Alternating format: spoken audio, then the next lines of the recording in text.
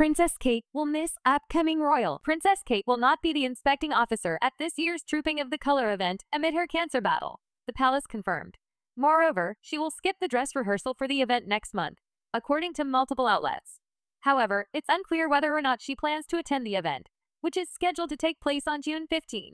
Last week, a spokesperson for Kensington Palace noted that the Princess of Wales, 42, is still committed to her duties, primarily her Royal Foundation Business Task Force for Early Childhood, despite not being able to attend public events at the moment. This is a clear commitment she has made throughout her life of public service that this will be focus, the representative told Daily Mail on May 21. That will continue when she returns to work. But we have been really clear that she needs the space and the privacy to recover right now. Kate Middleton Getty Images, while adding that Kate was the driving force behind the business task force.